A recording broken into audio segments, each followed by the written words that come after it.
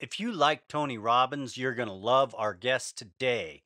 He's a powerhouse when it comes to motivating you. He is the catalyst for getting things done. Today, we are talking with Kellan Fluckiger. He is that person that you want in your corner to get things changing, to get things motivated, and to help you push forward. I highly recommend you looking Kellan up and getting involved with him. Everybody needs a coach. And I'm sure with Kellan's story, he can help you achieve your ultimate life. Let's not waste any more time and get into today's episode. Hello, good evening, good morning, good afternoon, wherever you may be around this wild, wacky, and sometimes disturbing world of ours. Yes, that's the intro to the Mindset Podcast, a weekly attempt to open eyes and shedding light on what's really going on in the world, all done by ripping apart the media madness that masquerades as news. Join me, Gareth Davies, every Sunday on the Mindset Podcast. You can find the show on all major podcasting services such as iTunes, Stitcher, and so on. Or you can go directly to the main Mindset website. That's www.mindsetcentral.com. Check out the Mindset Podcast. Bring your curiosity, your opinions, and a sense of humor. And remember that some worldviews are stranger than others.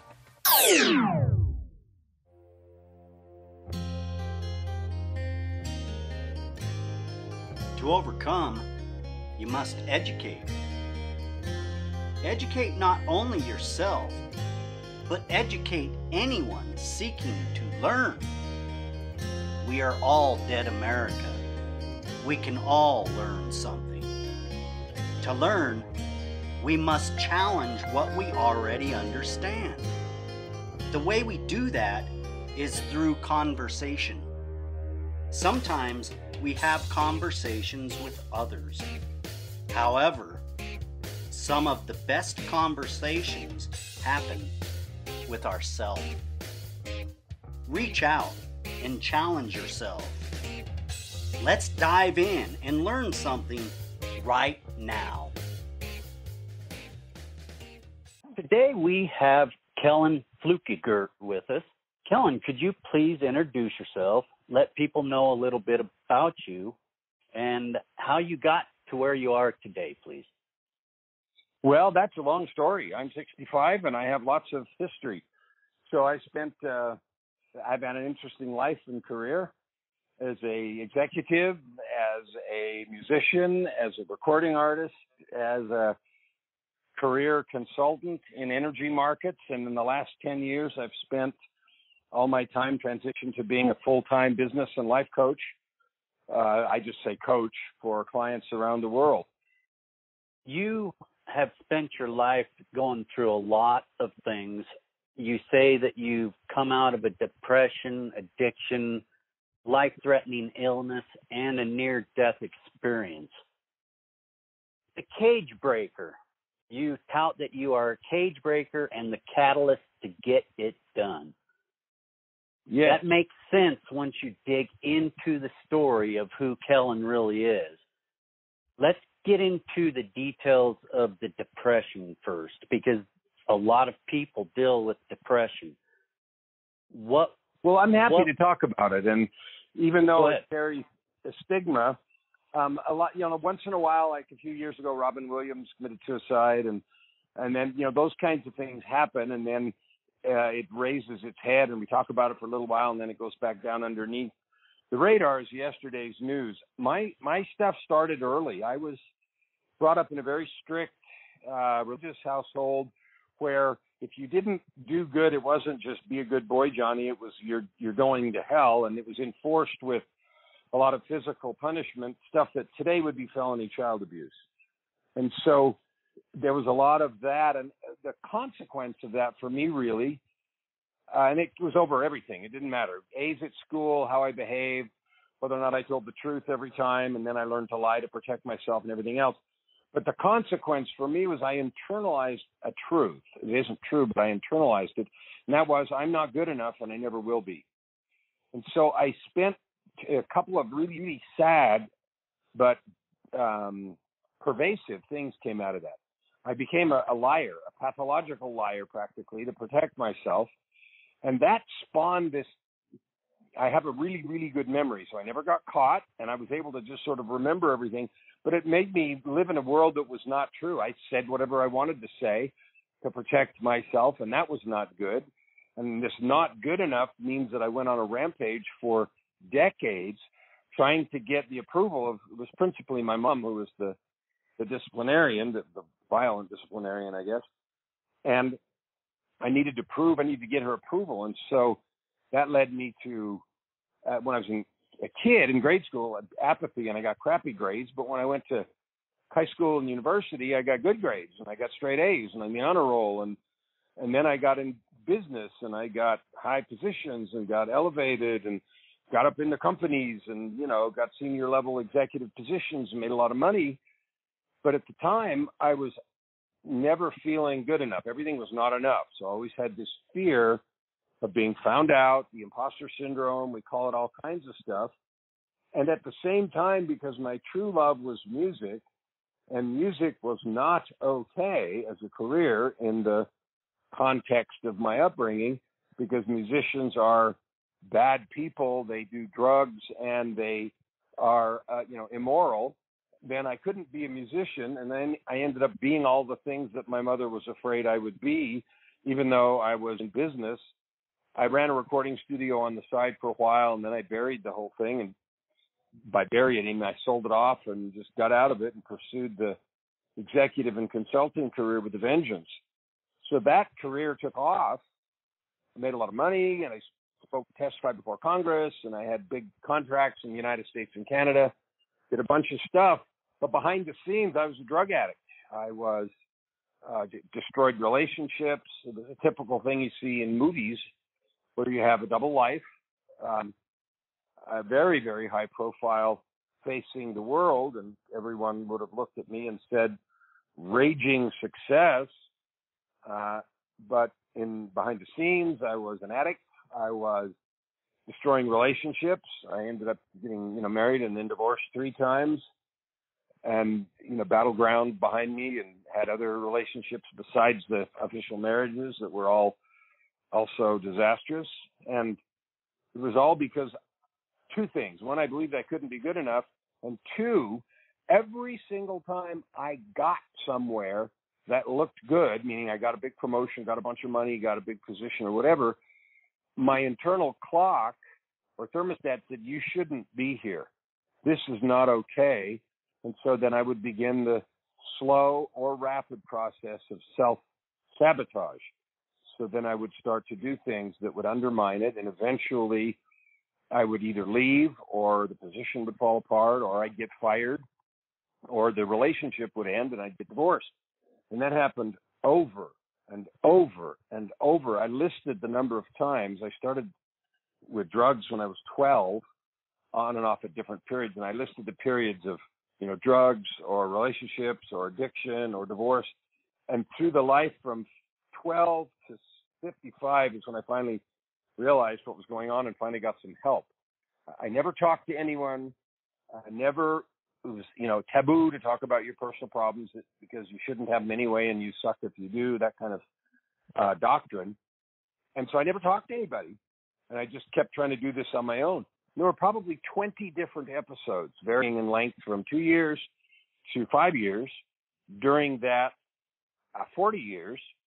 So there's almost no time, 0 years where I wasn't in trouble somehow, seriously in trouble. Whether or not one area affected the other, just depended. I was quite successful at hiding stuff, functioning addict, functioning alcoholic, et cetera, but I personally, as a person, was miserable. And at the same time, I learned to be completely disconnected from my feelings. I remember saying once to someone in 2000, which was 20 years ago, and about 7 years before this all came to a head in 2007, which I'll get to in a minute, the divine intervention that changed everything. I said to somebody, I can be anybody you like. Tell me what I need to do, and I can be that. And I could do it so convincingly, kind of like character actors. And it didn't matter if it was a social situation, a business situation, I could be that. And inside, I had no feeling. I was just playing a part, and I could do it really well. So I was this sort of sick individual, afraid of being found out, having tons of secrets to find out, knowing that I wasn't good enough, desperate to win the approval of those who would never give it for decades. So that's how depression manifested itself for me through all of those years until the end of 2007. So that would have been when I was 52. And finally, at that time, I had a 17-hour out-of-body experience, divine experience, and voice said that is enough, or it is enough, not that, it is enough. And I realized that, this is time to change my life. So I'm 50-something years old. I've never talked to anyone. I was at the time a practicing addict, like thousands of dollars a week is this level of severity. And I was making so much money that didn't matter. It was, lunch money. And that experience made me go from $3,000 a week as a coke addict to zero in one day. Threw it away, and I said, okay, I got to do something different. I walked away from the contracts I had, which were, very lucrative contracts, millions of dollars worth of stuff, and said I got to start over in my life, and I'm mid-50s. So I did that, and that divine intervention was the thing that started me on the path to healing. That wasn't sudden healing, but it was, we've got to do something different. So part of that divine intervention was, this is a funny story. For those that are interested, all of the details are written in a book that I wrote called Tightrope of Depression, My Journey from Darkness, Despair, and Death to Light, Love, and Life, which is on Amazon if anyone's interested. So part of the divine intervention was after that 17-hour out-of-body experience. 2 weeks later, I hadn't quit yet. That whole process of resigning and leaving took about a month. About 2 weeks later, I got tickets to a very high-profile musical performance in a very expensive venue in the city I was working in. And I got that kind of stuff all the time because the positions I held, I got things that would have been almost bribes, all kinds of gifts, right? And so I had these 2 tickets to see this concert. For those of you that do classical music, the performer was Yo-Yo Ma, the cellist, who is a spectacular and electrifying performer. Anyway, I was single again for the 3rd time, and so I had an extra ticket. And I gave it away to somebody in the office. I said, well, who wants classical music? Who wants to go see this? And then this lady came and said, I want it. And I said, have I ever given you anything before? No. Okay, good. Here, we'll see you there. So we met at the venue. And partway through the night, the performance, which was, like I said, electrifying, I had this overwhelming feeling, which I had very recently come to recognize. A voice said to me, you need to marry this woman. And I said, yeah, not going to happen. I haven't done so well in that department. Let's just drop that. And then after the performance, they were backstage passes, of course. And they came back and said, and you need to tell her tonight. And so I argued quite a bit and lost the argument. So I did. And it went about like you would have expected. She freaked out and left. And we hadn't come together, so that was fine. Anyway, later, it's her own experience. In 2 weeks, we were together. We got married 3 months later after I had quit the position. She resigned from her positions. And we just struck out on this new adventure, and that was 13 and a half years ago. So she knew me, and she knew me during the time I was, managing, supervising, the senior executive director of that position. She knew I was in trouble. She knew me, but I didn't know her very well, but everybody knew me because I was the boss, big boss. So she knew that, and she took a chance anyway. She had her own set of experiences that said this was right. And that was there were several things. The out-of-body experience, then meeting her in that spectacular way that made it clear to me that there was something else besides what I've been doing for the last 40 years. And so that's where it started, and that put us into 2008. At that time, after I walked away from all that, I said, okay, what do I know how to do? I'm going to do something completely different because I'm done with that other stuff. And I had a couple of offers to be CEO CEOs of small companies in the energy industry, which is what I'd been in, and I turned them down because I knew it would take me right back to where I was. So I said, no, I'm not doing that. And I didn't know what I was going to do. And I said, well, what I know how to do is I know how to help people do impossible things, because that's what I'd been. That was my career. It was built on the guy you call when stuff has to get done that can't get done. Okay, so that's what I knew. And I thought, well, what is that? I think that's a coach. So I decided I would study and become a coach, because what I knew skill was that I had was to help people do hard things. So I did that, and gradually over the first few years, which would have been 2008 to 2012, I came to grips with the decades of depression. Finally, in 2012, I began talking to a shrink and experimenting with admitting I have depression, and I was diagnosed with severe MBD that probably started in my teens, which is why I say that. And so then I just began working on that, and my work today isn't really at all focused on depression per se, but what it's focused on is people who live with a story that makes them addicted to mediocrity, settling for what's easy and obvious instead of what's possible. And I took the words cage breaker because cage is how we often live. We're trapped in a cage. We can see through the bars what we want, and we reach for it. We can't get there. And cage is an acronym that stands for, in the negative sense, compare, abandon, grumble, and excuse, or in a positive sense, create, achieve, grow, enjoy.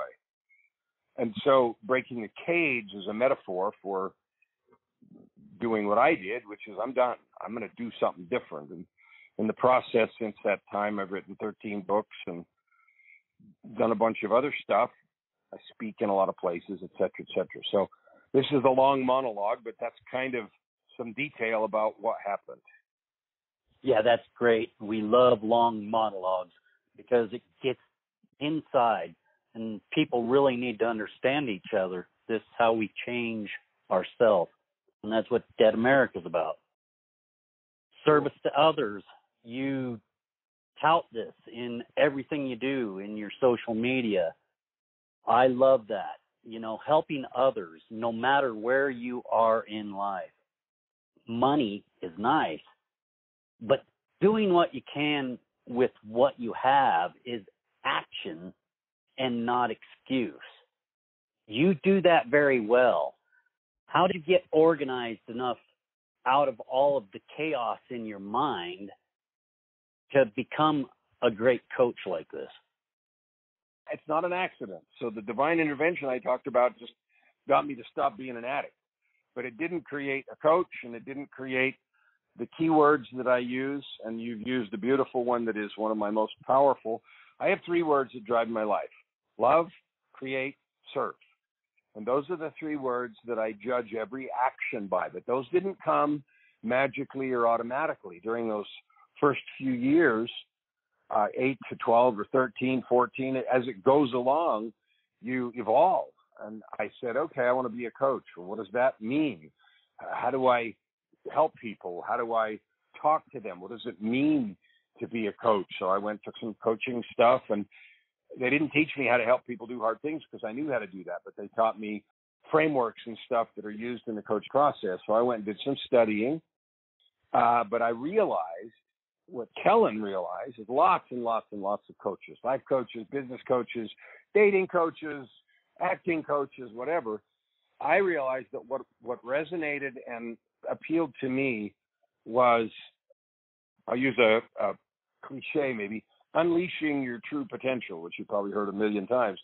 The truth is as you do this podcast series, everybody that listens to it, and me, we're all created by the same God, who is a divine being that had an intention for this. It's not an accident. We feel that yearning to serve that you talked about because that's how we were built. And we've beat it out of ourselves or created competition and the need to be cool in a way that has dampened that and in some cases destroyed it. But that's still a yearning that we feel. And that yearning to serve is what brings true fulfillment. And so love, create, serve, I can love somebody without their permission. I can choose to be a vessel of love and to be kind and to emanate light. I can choose to do that. I don't need anybody's permission. I don't need anybody to like me or anything else for that. And so that's in my control completely. And create is the second word. And by the way, love is the most powerful force in the universe and the foundation of everything good. So why wouldn't that be the prime directive? Create is just, it's a manifestation of our true nature. Like, we're all creators. Everybody has gifts, talents. Some people have developed them. Some people haven't. Some people think they don't have them. Some people think, well, I might have, but it's too late, and all kinds of excuses.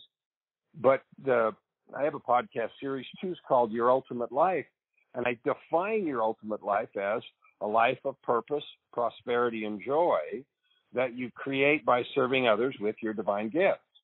And prosperity is cool. I've been in a place where I had so much money I didn't know what to do with it. But I was miserable, and I certainly wasn't serving anybody. In fact, I was damaging people right and left, myself included, but I certainly wasn't the only one by any stretch.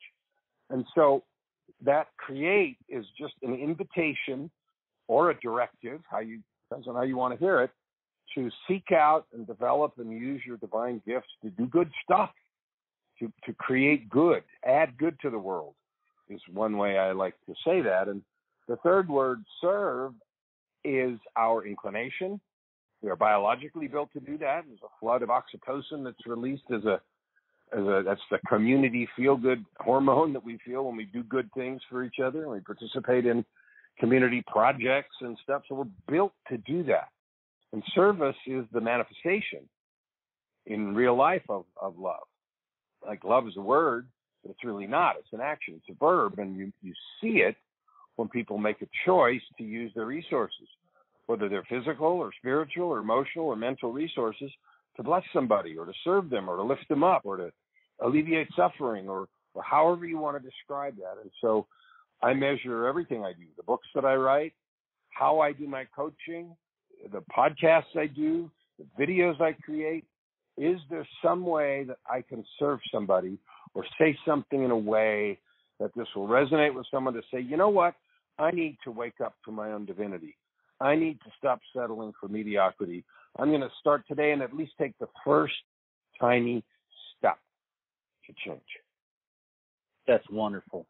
Your podcast is one of the best podcasts that I've listened to, by the way, and I highly recommend it to everybody because it shows details that people normally don't look at. So get over there and check out the podcast. We'll leave links in the show notes for that for sure. Now, part of building your ultimate life, it's forgiving yourself. Forgiving yourself, it opens up the doors to productivity. Can you talk to us a little bit about that? I'd love to. Forgiveness is, it gets me emotional even as I think about it and talk about it. And I'll tell you why. I don't do things unless I'm going to be open and real. So some of the things that I talk about are still open and real for me. I don't think at all that I've reached some place that I'm whatever, because I don't. I do meditate 2 hours or more a day. I do have spiritual experiences all the time and a great connection to divine, but I built that. But I still have lots of stuff that I want to, and I'm working on cleaning up. So, for example, I have 10 kids. Most of the 10 children don't talk to me because of the broken relationships and the drug addictions and everything else. They blame me for all the struggles they've had in their life. Now, we're all responsible for our stuff because they're all adults and, in their 20s, 30s, and 40s. And so I get all that, but we still as people sometimes want to scapegoat. So I have a lot of work, and it's a difficult thing to live with that. And so when you talk about forgiveness, some people confuse forgiveness with excusing. Forgiveness is not excusing. I heard somebody say the other day, wow, that was really bad to do. I hope I can forgive myself. Well, I do too, whoever said that. But there's more pieces to it than that.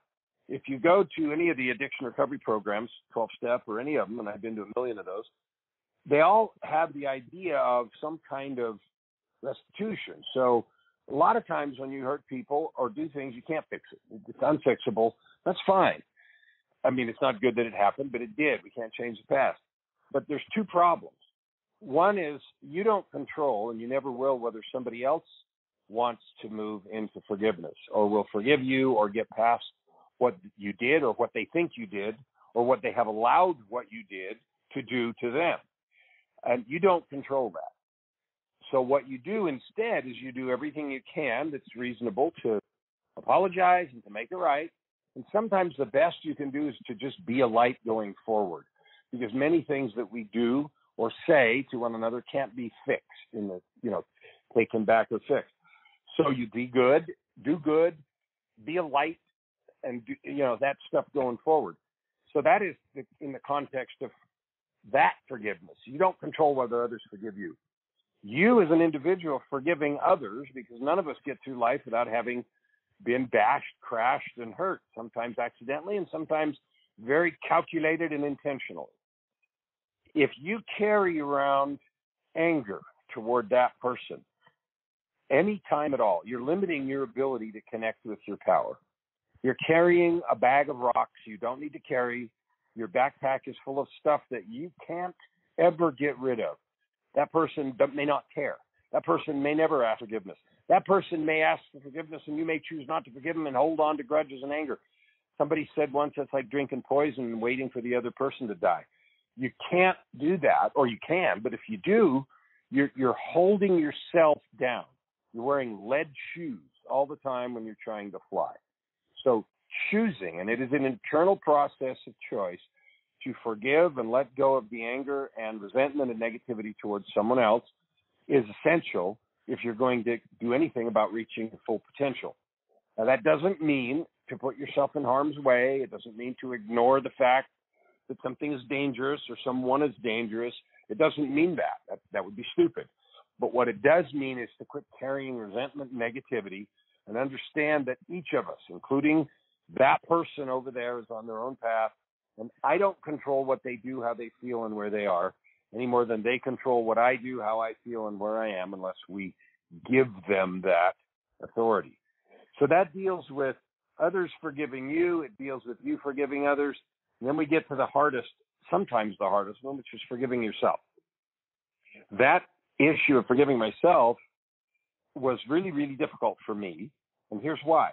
All of the things that my kids and others blamed me for, because I was this depression thing where I'm not good enough, I willingly accepted that, and I lived in the place of self-loathing. I hate myself for everything I am and everything that I've done. Nothing can fix it, and it will never, ever, ever be okay. I had one ex who said, I wish I could wake up in a world without you, and she was trying to encourage me to commit suicide, which I tried a couple of times.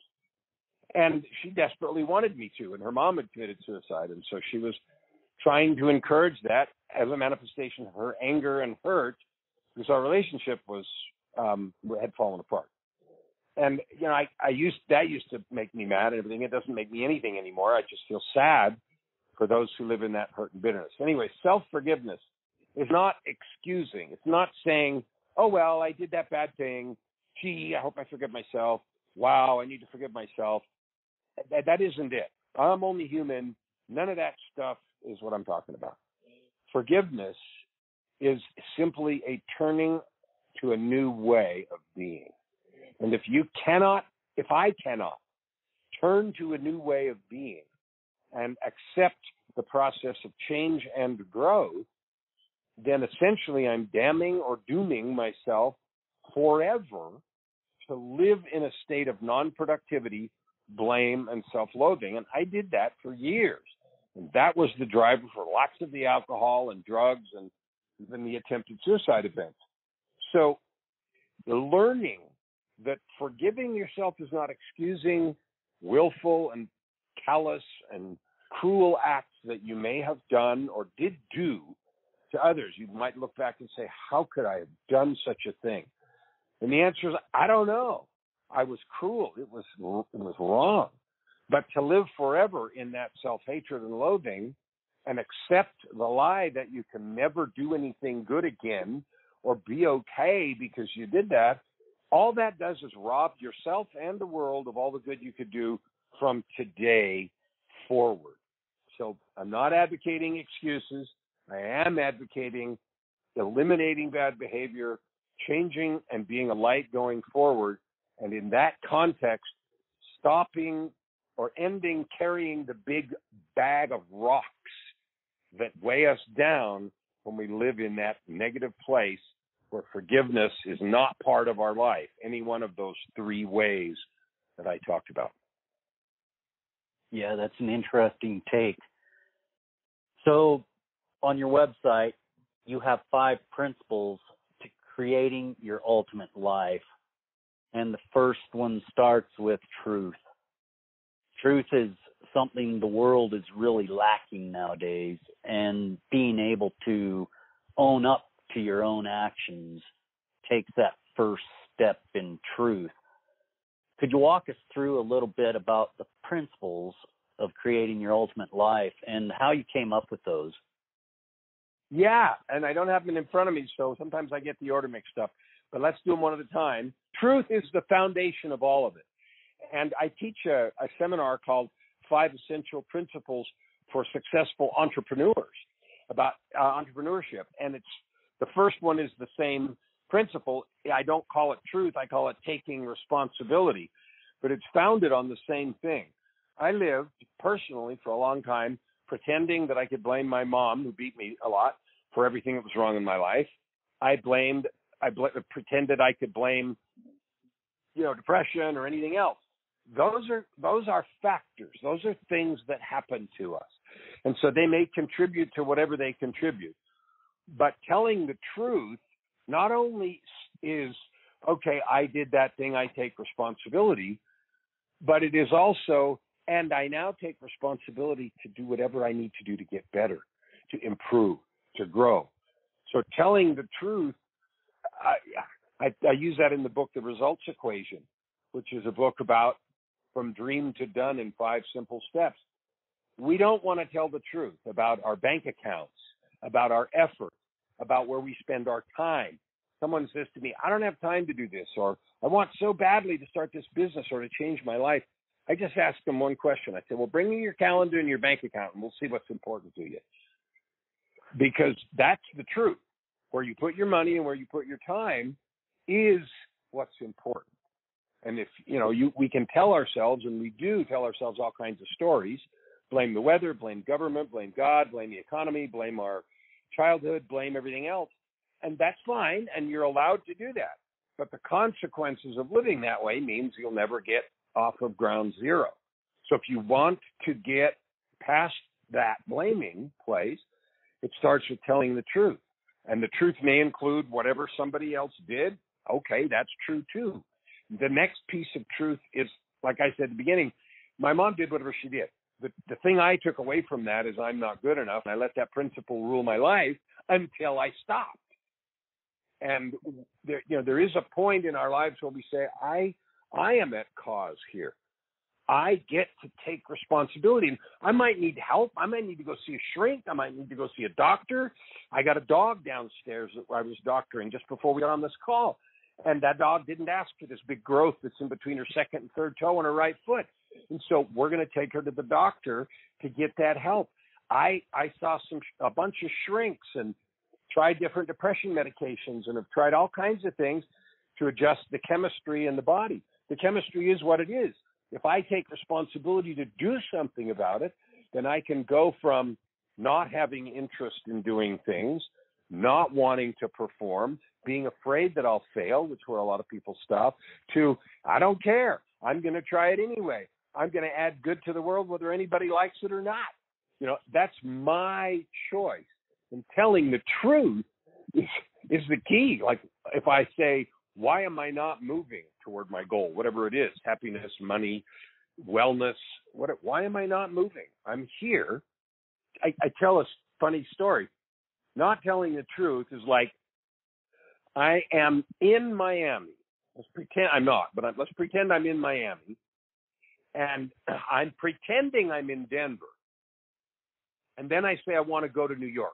Well, if I pretend I'm in Denver and I want to go to New York, what's really going to happen is I'm going to drown out in the Bermuda Triangle because I pretended I was in Denver. And so I went straight east instead of north. Like, not telling the truth means that we're going to take the wrong action. We'll talk to the wrong people. We won't get anything done right because we have pretended by not telling the truth we were somewhere, either financially, emotionally, spiritually, physically, that we're not. If I pretend I'm a great mountain climber and I really am overweight and can't move, and I go try to do a climb, I'm going to die because I wouldn't tell the truth about what I needed to get ready. Does that make sense? That's powerful. That's what we need right there. The second one, desire. Okay. So I think when God created us, desire to do stuff is one of the things he gave us each. No one that I know or I've ever met wants to do nothing. Like, you created this podcast. You have an itch to serve people. You want things to happen with this, and you want it to reach out and touch somebody's life. You have a desire. People have a desire. Now, sometimes that desire is weird, like, I want to do dumb things, or I want to make so much money, or I want to hurt somebody, or whatever. But we have desires, and we have to identify them and then choose which ones we act on.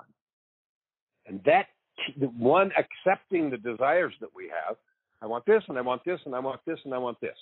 Okay, there's 4 things I want. I might want to stay in bed all day. Yeah, but I want to get up and do some podcast episodes today, which happens to be on my agenda. I want to, whatever. Yeah, but I want to do this more. And one of the mistakes we make is we change the word want to into gotta or have to. I have to do this and I have to do that. You don't have to do anything. What you need to do is identify the true desires that you have and follow them. Now, it may be true that if you choose not to make money, you can't pay your rent, and so you'll be on the street. Okay, but nobody says you have to make money. I want to do that worse than I want the consequences of not. And someone may think that's trivial, but changing our language to owning, which is part of that truth, to owning our true desire and labeling it what it is instead of what it isn't, is a powerful way to harness those desires, to first identify and then create what you want in your life. And the third one we're going to talk about is imagination. Cool. Imagination.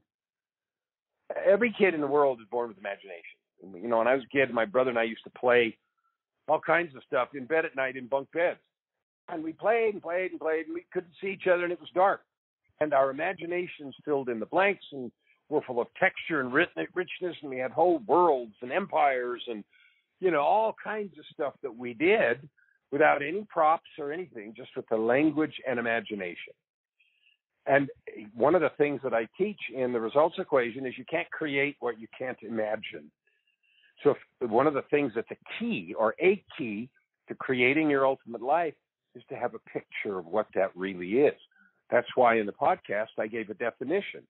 Somebody may disagree with that definition, but my definition is that life of purpose, prosperity, and joy you create by serving others with your divine gifts. And so when I say ultimate life, I have a clear picture of that. That means purpose. I wake up every day excited, and I can imagine myself, and therefore I create it. Imagination is the first step of creation. I get up every day excited. Today included. It's minus 30 outside. I got up today excited, wanting to do things.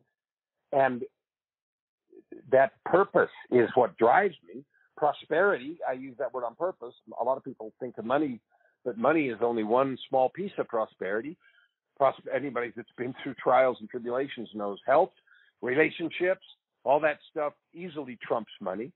And joy is something, again, that you choose, and your imagination is the key. Like, I see myself prosperous.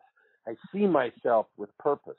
I see myself on fire and with joy. And my wife happens to be named Joy, that woman who was given to me in that divine direction, or, told me to go essentially propose to her the first night. And all of that kind of thing were choices, and I imagined those things, and having a rich and textured and deep imagination with details and excitement and feelings is the key to creation, because it fires your drive. It fires that desire to make it real, and it's powerful when you want to overcome stuff. The next one is big. It's optimism. There's a doctor named Dr. Martin Seligman who did a 20-year study about optimism. I think he wrote a book called Learned Optimism. And some people call optimists stupid, Pollyanna, or not realistic view of the world, and pessimism is a mark of sophistication. That doctor, after a 20-year study of optimism and pessimism and its consequences in both the boardroom and the bedroom and on the playing field and everywhere else, high-powered people, he said, pessimism may be the mark of sophistication, but it is a costly one, because his study showed, without question, over 20 years, people who choose to be optimistic, we'll talk about what that is in a minute, people who choose to be optimistic make more money than similarly talented people who choose not to be.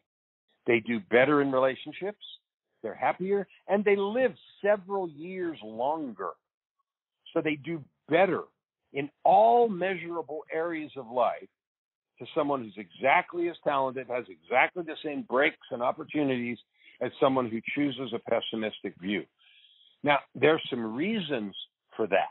They're absolute scientific reasons.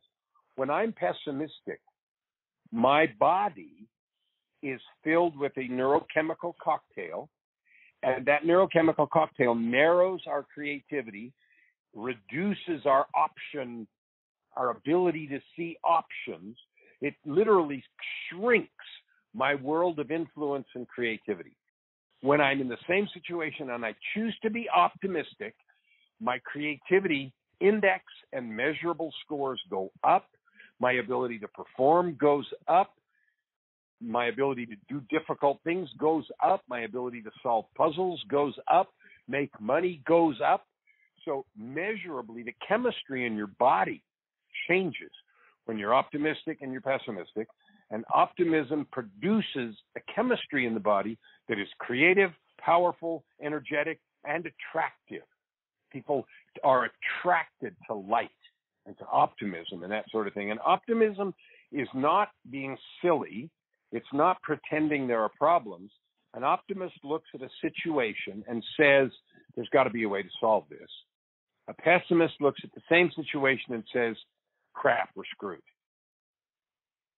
That change right there is the difference. Yeah, that's big.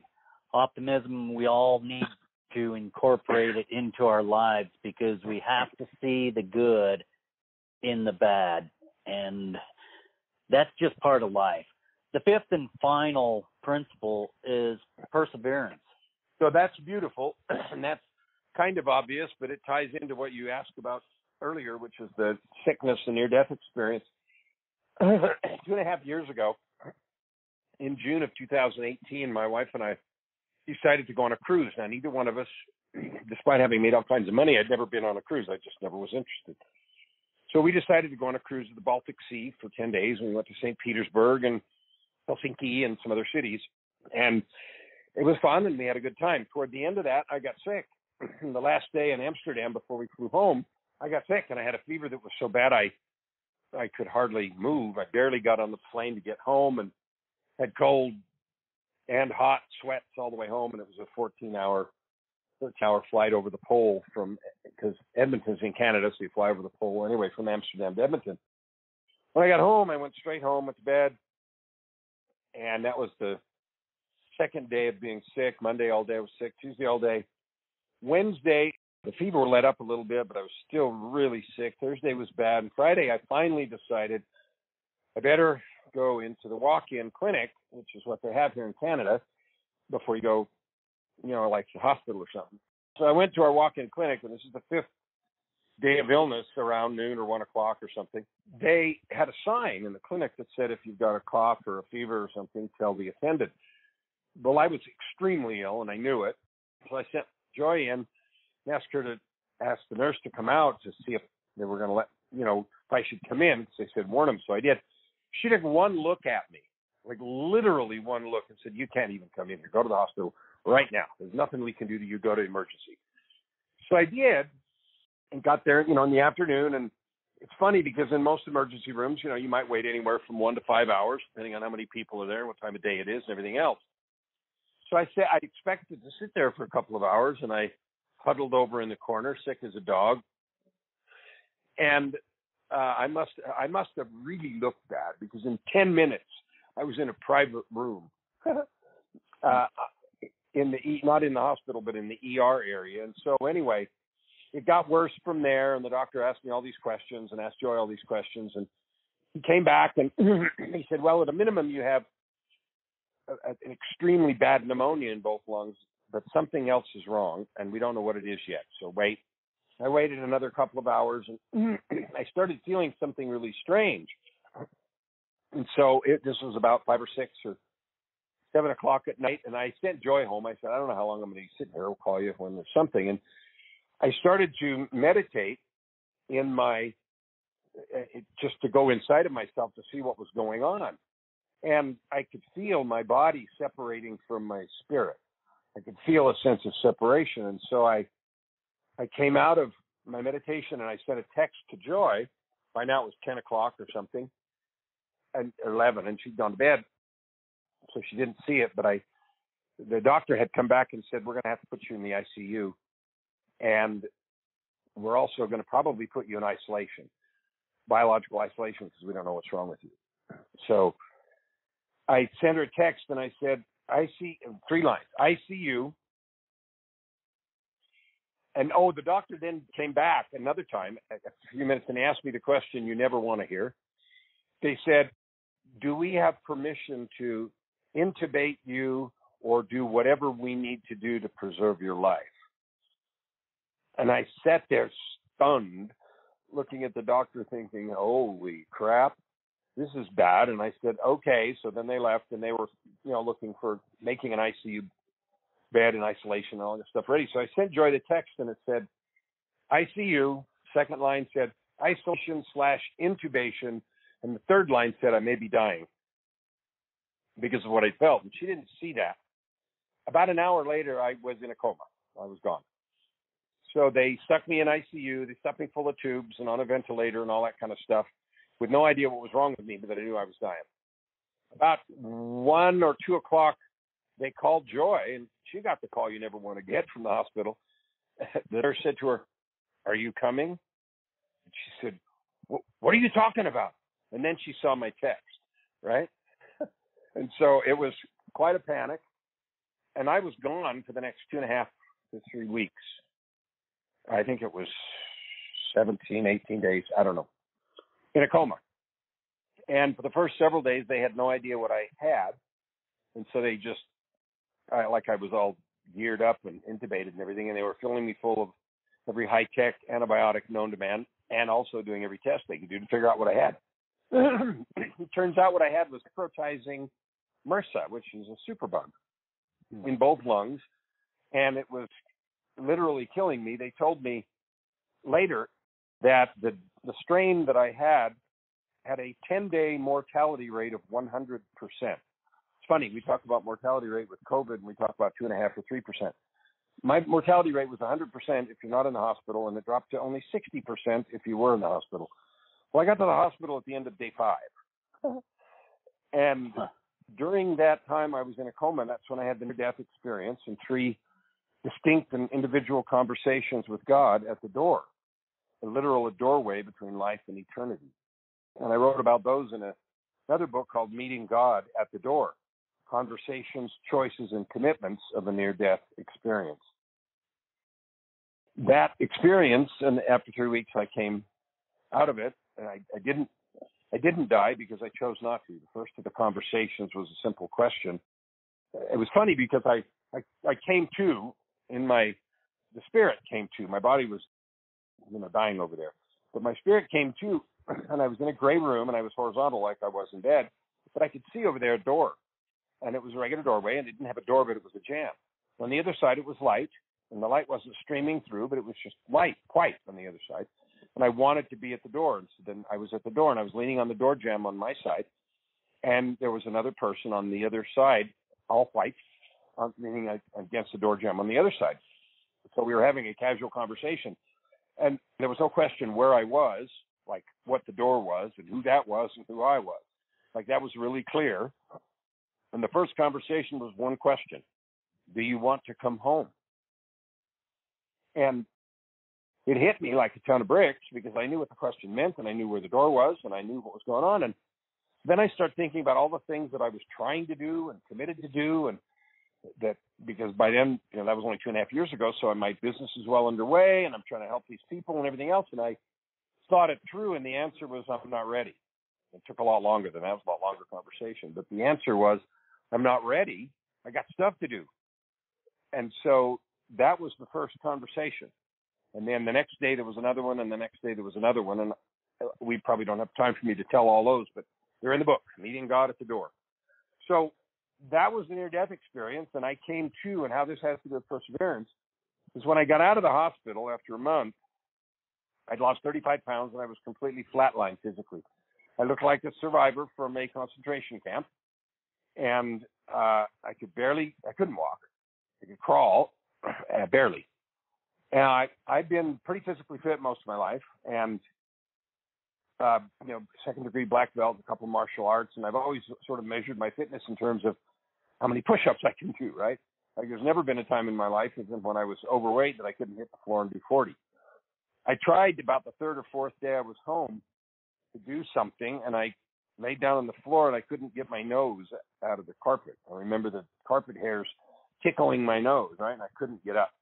So the perseverance part is, okay, this is a long road back. I am completely flatlined. And so, for the last 2.5 years, that's been part of my project, which is to get myself back into physical shape and to get my body back because I was allowed to stay and to have a purpose and mission. And nothing has happened except that has been strengthened. And I've been able to do that with perseverance. And so that is a story to give the example both about the near-death and perseverance. You can do anything you want if you don't quit. If I aim in a direction and I keep walking, I'll eventually get there no matter what. There's no stopping you or anyone from getting where you want to go. Simply a question of going through the valley of death or the mountain of madness or whatever it is you got to walk through to get where you want to go. And giving up is always an option, but if you want to get where you want to go and create the life that you have envisioned, that you have imagined, that you want really badly, perseverance is required. That's powerful testimony. Now, I want to be respectful of time here. I do have one other question for you. You've written a lot of books. Are they going to come out on audiobook? Yes. I love narrating, and I haven't done any yet. I have a good narration voice, and I'm going to narrate them myself. I say yes without hesitation because it's on the list of things to do, and they're not done yet. But I will be doing all of them in that way. Yes. I cannot wait for that because I'm an audio kind of guy. How can people get a hold of you, get involved with what you're doing, and connect with you? My email is my name, Coach Kellan Fluckiger @gmail.com. And you'll have to look at the show notes to figure out how to spell the name. Coach Kellan Fluckiger @gmail.com. That's easy. The other way is friend me on Facebook and send me a message. I regularly use Facebook Messenger to talk to people and answer questions. And, I intentionally keep my friends below 4,000 instead of 5 so that I have plenty of room for people that want to chat and get acquainted and do whatever. I'm always available to have chat and conversation with people. I have a website, www.kellanfluckiger, no surprise, .com. And again, I'll spell it right. On there, you'll see places to get, books, and I have some courses. One is how to create time or creating time for joy and productivity. One is how to manage or create money. One is 4 steps to awesome client creation. I have like a dozen courses that are not all up there yet. Some of them are. I'm in the process of creating the others that are all founded on the idea that you can have anything you want if you're willing to take the steps and take the action. So Facebook, I have a YouTube channel called Ultimate Life Formula, but any direct connection, my email and Facebook Messenger would probably be the easiest. Very powerful person, Kellan Fluckiger here. Get involved with him, look him up. All the links are in the show notes. Kellan, thank you for joining us today. You have an awesome afternoon. Thank you. Thanks for having me. Thanks for your questions, and I hope that your listeners find some value and encouragement in what we've talked about.